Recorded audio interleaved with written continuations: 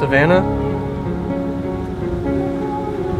Joshua, I have late night conversations with the moon. He tells me about the sun, and I tell him about you. I always knew that one day I would make you my wife. Here we are, in a whole different country, on the other side of the pond, saying our vows to one another. I've been waiting my entire life for this special day. I simply cannot wait to see what the future has in store for us.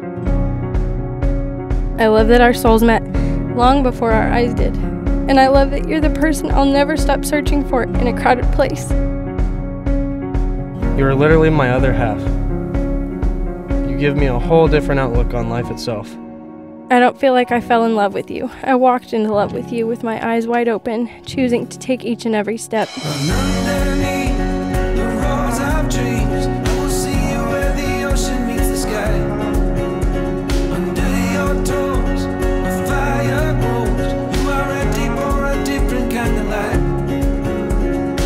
My love, I promise to always put you first. I promise to always love you, respect you, cherish you, and support you in your goals in life while growing old with you.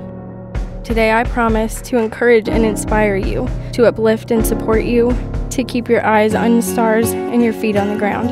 I promise you I will be faithful and worthy of your love and trust.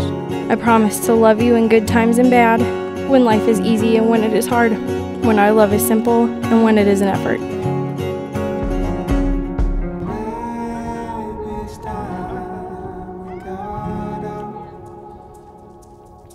I love you.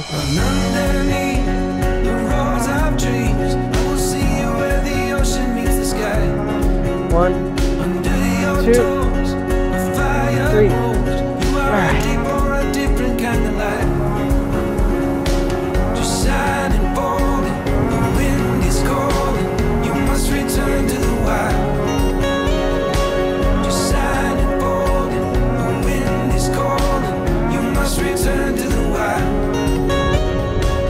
So welcome everyone on this special day. We were gathered here today surrounded by the beauty of creation and nurtured by the sights and sounds of nature to celebrate the wedding of Savannah and Joshua.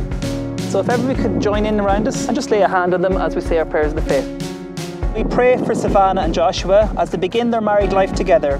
May their home be full of joy and laughter, and may they always find happiness in each other. Lord, hear us.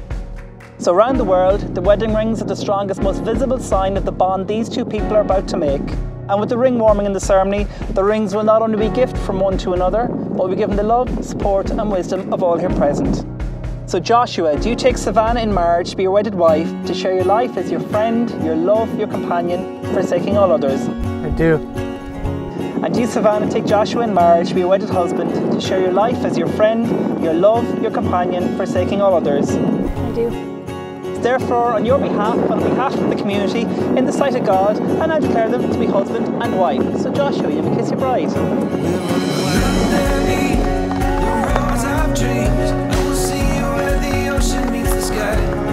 Savannah and Joshua, new Mr. and Mrs. Benz.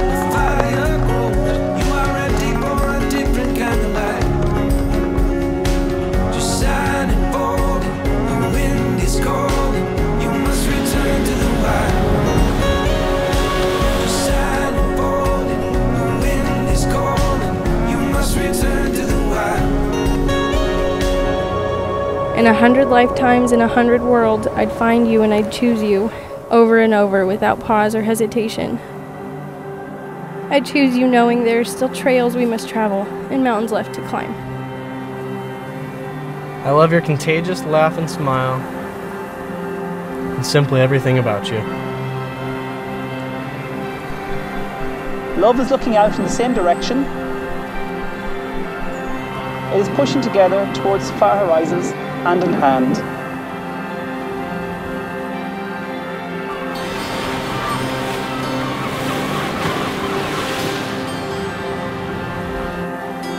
All those conversations that began with when we're married and continued with I will, you will, we will.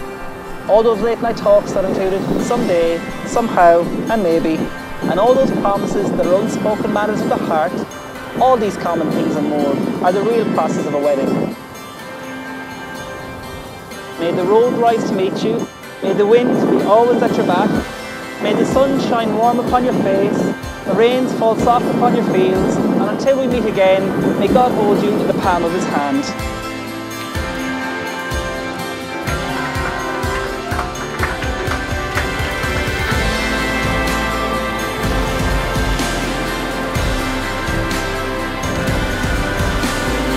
And I stand before you today ready to be your wife, ready to be everything God intends me to be.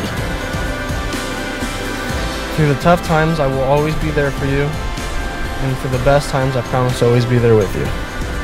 I simply cannot wait to be your husband. I can't wait for the rest of my life with you. Savannah, Joshua, I love you.